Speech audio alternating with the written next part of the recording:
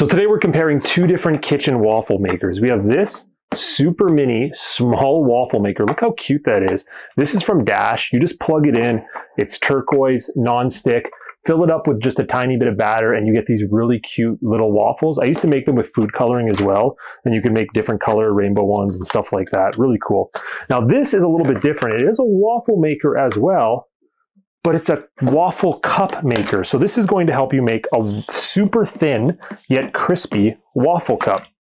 So it's by Dash as well. Literally the exact same color. Look at these two. They almost look the exact same. The only difference is this one has a dome style. So inside you'll fill this up with the batter, exact amount as it tells you to. You squish down and that batter will get super thin but crispy.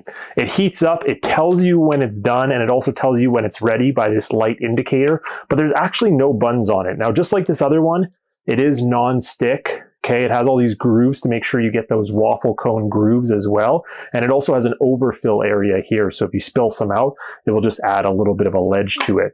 So super useful waffle makers. They're both super small. It really depends on if you're trying to make some little mini waffles, or maybe you want some waffle cones for ice cream or for treats, maybe for yogurt parfaits and stuff like that. So both do an amazing job. It just depends on what kind of waffle you want to make.